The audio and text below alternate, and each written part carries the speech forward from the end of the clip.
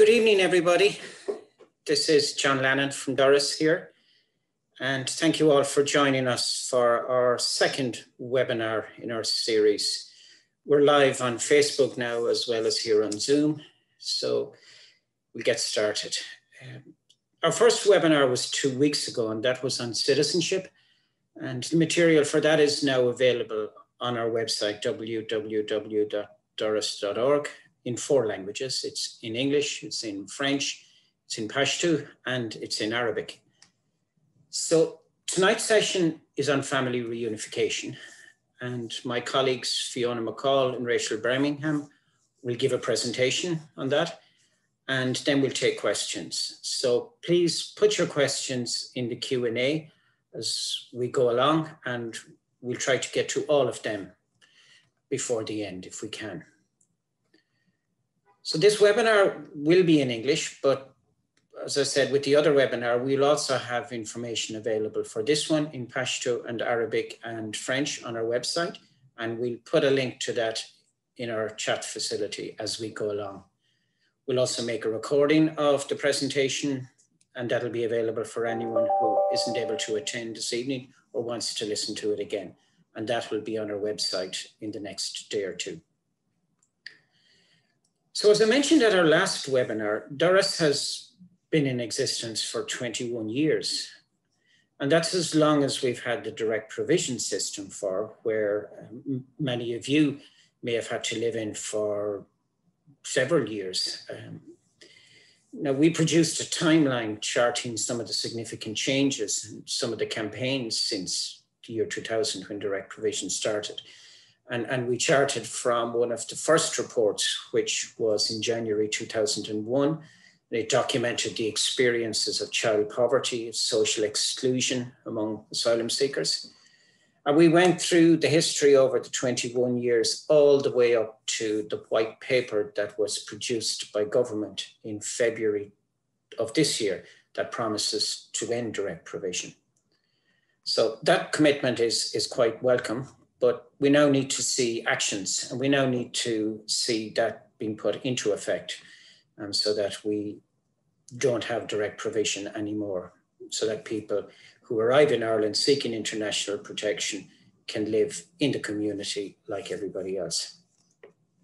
Now, it's worth noting, of course, that over the years, direct provision has been criticised quite a lot. It's been criticised by the Irish Human Rights and Equality Commission. It's been criticised by the Ombudsman for Children, by the UN Committee on Economic, Social and Cultural Rights, by the UN Committee on Racial Discrimination, by lots of different bodies. Now, at Doras, we've supported quite a lot of people who have come through the system, many of whom eventually got the refugee status or subsidiary protection or leave to remain. And we've supported quite a few people through the family reunification process. And we continue to do this now, even through COVID-19. And quite understandably, we get a lot of questions, not least because of the delays and how slow the process is, and some of the difficulties in the process. So we're going to try to answer some of those questions tonight. We're also involved in Doras in a lot of campaigns to bring about changes in policy and the way people are treated. One of our recent pieces of work that is worth mentioning is on access to work for people who have come through the international protection system and direct provision. There are lots of barriers to work, but we're continuing to work with organisations like Recruit Refugees Ireland, with the Irish Human Rights and Equality Commission to try to address those. Okay, so I'm going to hand over now to my colleague Fiona, but before I hand over to her, I just want to note that these sessions and the translations have been made possible by the Community Foundation for Ireland and for RTE's Comic Relief and the Government of Ireland funding. So we're grateful to them for the support that has been given to make these possible. So as I said, use the Q&A feature at the bottom of your screen to ask questions as we go through the presentation, or use the chat. We'll try to get as many of those as we can after the presentations when Fiona and Rachel are finished. So with that, I'll hand over to Fiona, and we'll, as I said, be back to help with the Q&A after the presentation. Great stuff. Thank you, John. And good evening to everyone joining us tonight for this webinar on applying for family reunification. And as John was explaining there, Doras was first established in the year 2000 to provide support to asylum seekers living in direct provision in our area. And just a bit of background information, our office is in Limerick City. So the vision really of Doras is to see a society where equality and respect for the human rights of all people are realised. And it's our mission to achieve this through personal and collaborative advocacy, through the law, through intercultural dialogue, support, inclusion, and empowerment. And we want to be able to do this working at local, national, and international levels. So we're going to be focusing on around about 6 or 7 main areas this evening, main areas of importance really when applying for, to bear in mind when applying for family reunification. So firstly, we're going to be looking at who is eligible to apply for the application and who isn't. We'll then take a brief look at another potential pathway for family reunification for those that aren't actually eligible under this particular scheme, under the sections 56 and 57 of the 2015 International Protection Act.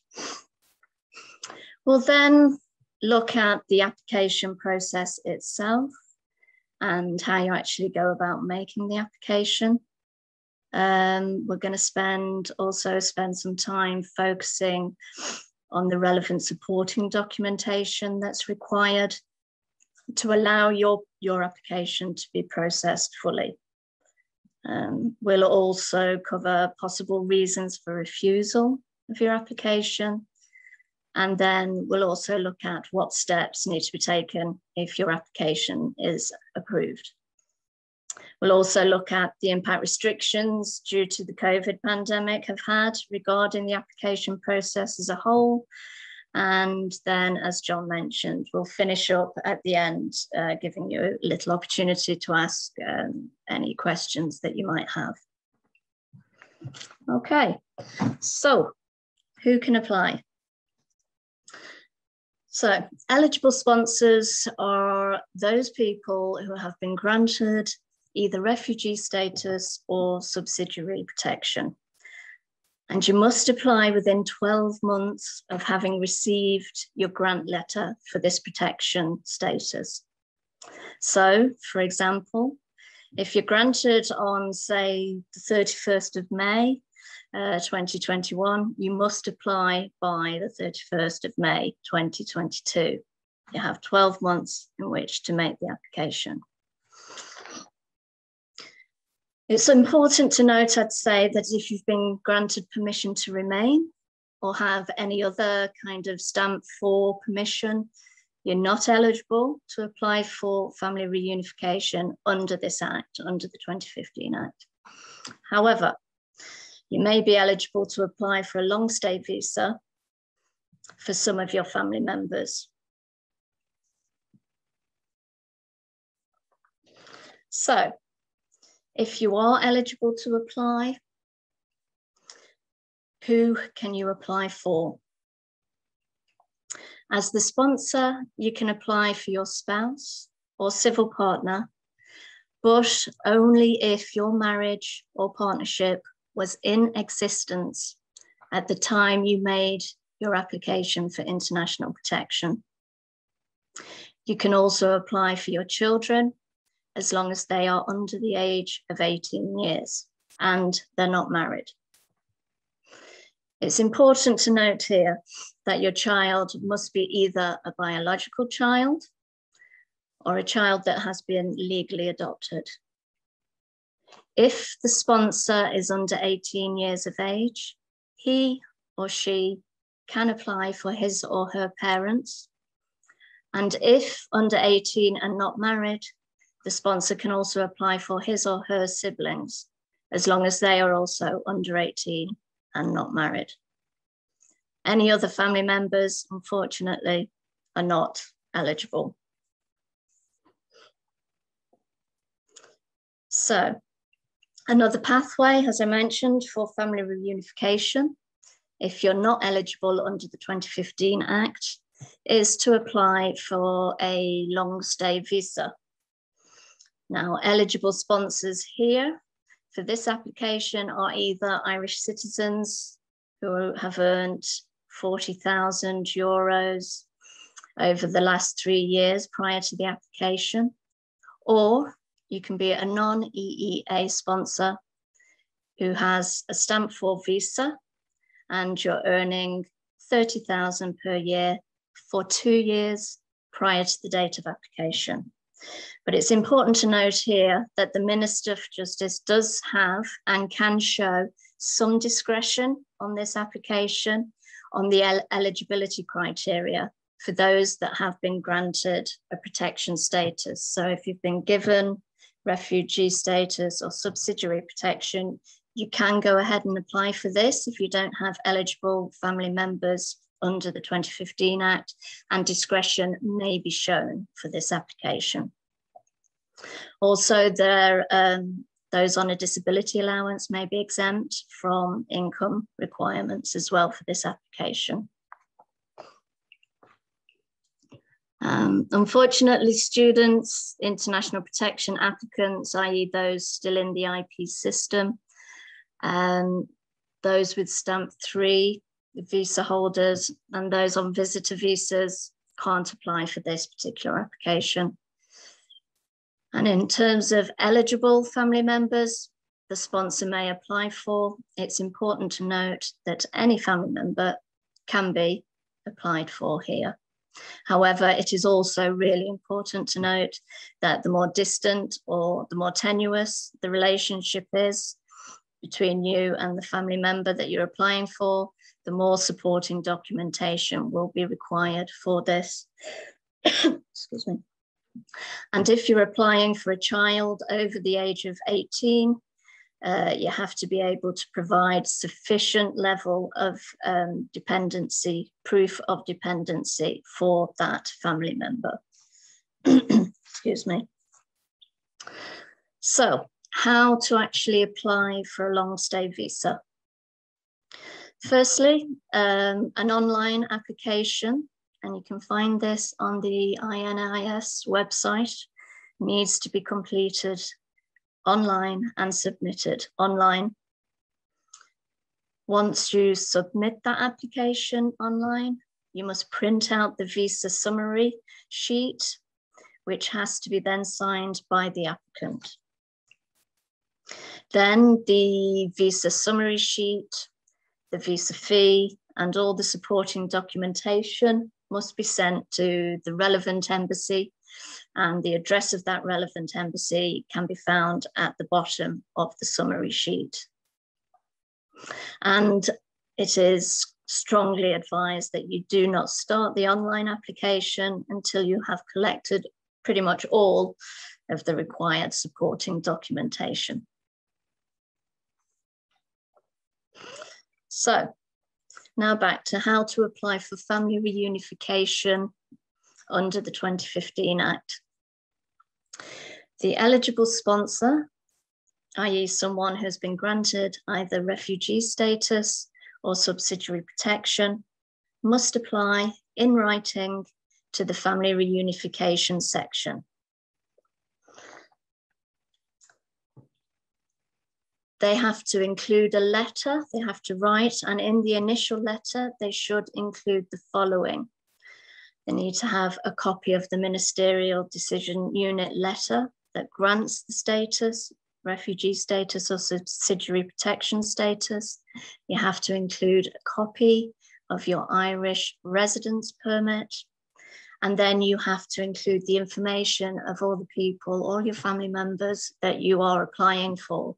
So you will need to include their full name, their dates of birth, and also what relationship they are to you. So once you've submitted this information to the Family Reunification Unit, you will receive the relevant or appropriate questionnaire, which you must complete within a time frame, complete and return within a time frame of 28 days.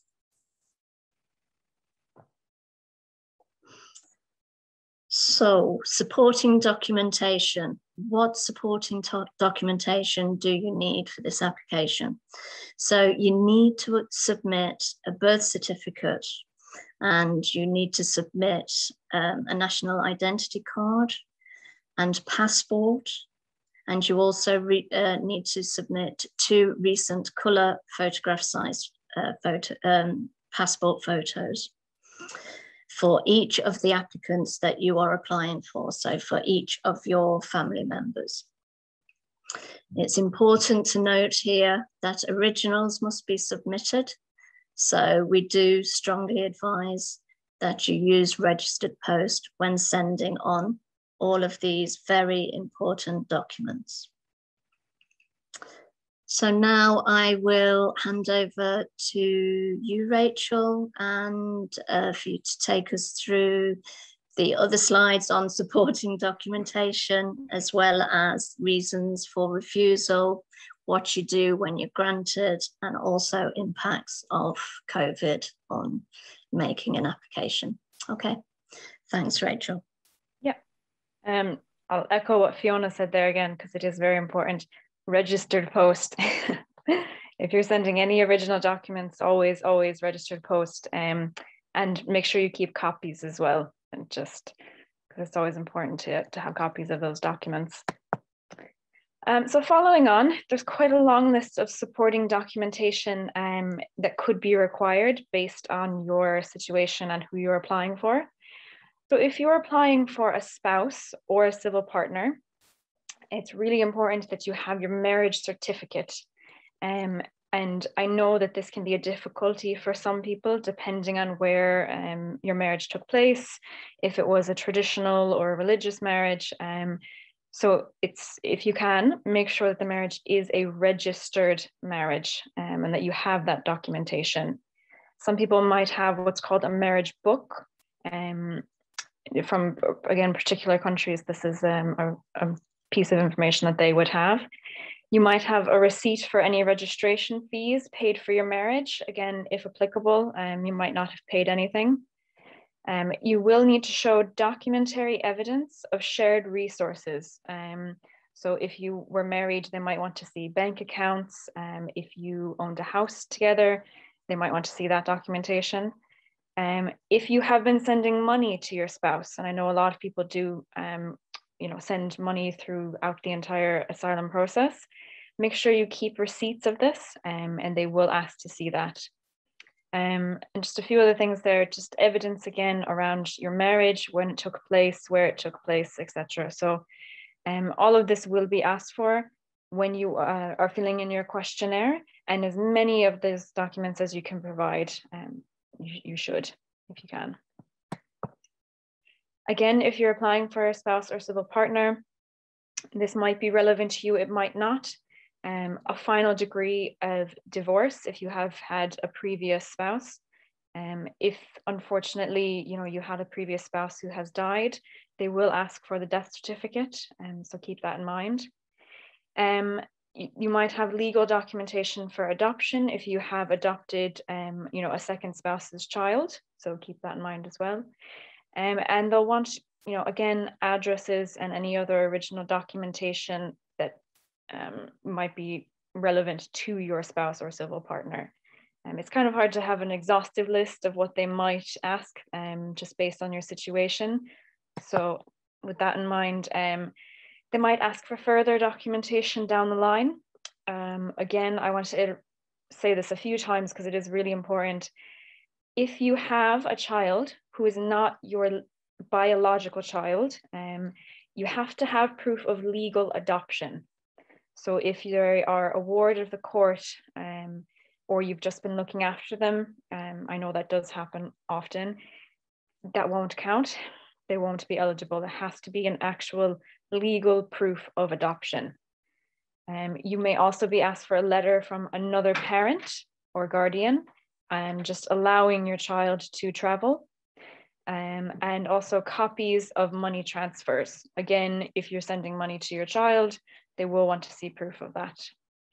It's important to note as well that they do quite often ask for DNA tests if they're unsure of the status of a biological child. So if a DNA test is required, the department uses a company called Cellmark in Dublin, and they won't charge you a fee unless that test comes back negative. So just to keep that in mind, we have seen that several times, that someone thinks the test will come back positive, it comes back negative, and they now have to pay for this quite expensive fee. So moving on to reasons for refusal. If you are missing any of that required or requested documentation without explanation, that could be a reason for refusal. And I say without explanation because I know that, again, documents are lost, things aren't always able to be, sent from overseas. So if you do have a legitimate explanation as to why you're missing something, it's important to make sure that you tell that to the department.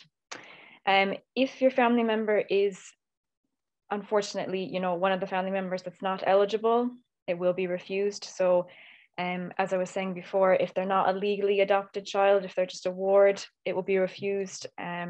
Siblings, parents, unless you are under 18, will be refused. If you're past the time limit to apply, they're very strict on this as well. If you're past the 12 months, it's going to be refused, unfortunately. And there's not a lot of wiggle room with that.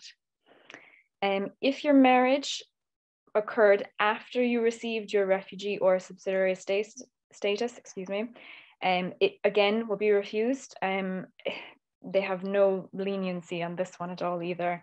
As I stated before, negative DNA test, unfortunately, that would be grounds for your application to be refused as well. As well as inconsistent documentation or false or misleading information. We've seen this a few times where I know that documentation isn't always consistent when you have translations and you have dates that come from different calendar systems.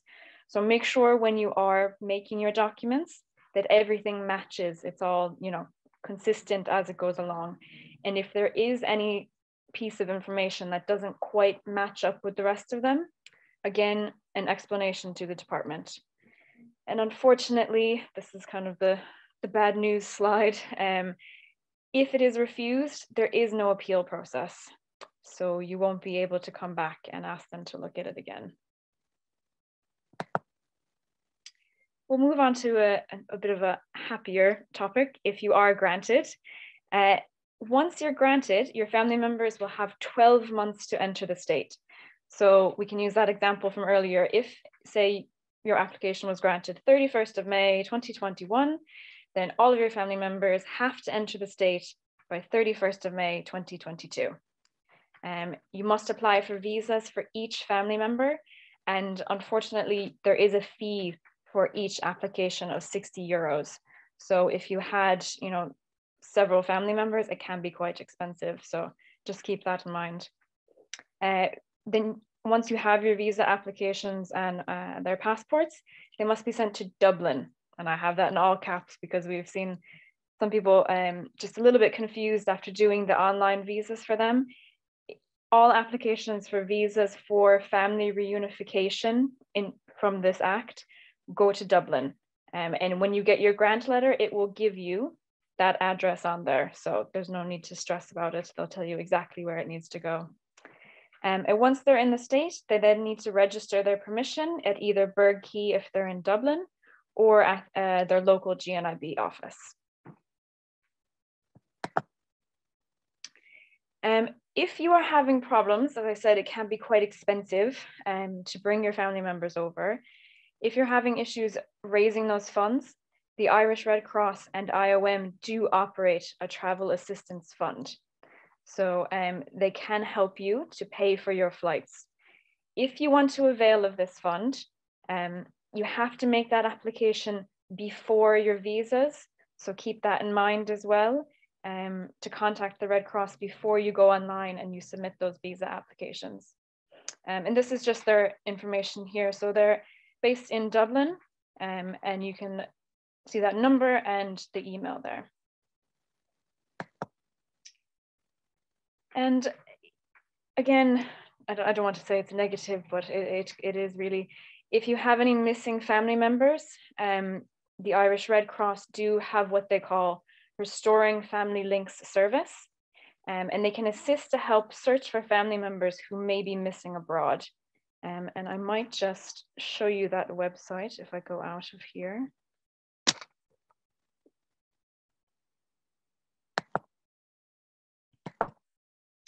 So this is the Red Cross webpage for missing relatives. And they have a service. They have several different ways that you could look for your family members. They have an online service, a tracing service. In Doras, we have actually used this a few times through Jennifer.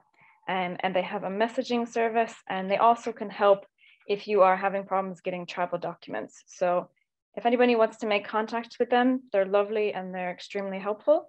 And we've, like I said, we work with them quite closely on, in particular, their travel assistance. I'll just go back into here now. Oh. Excuse me.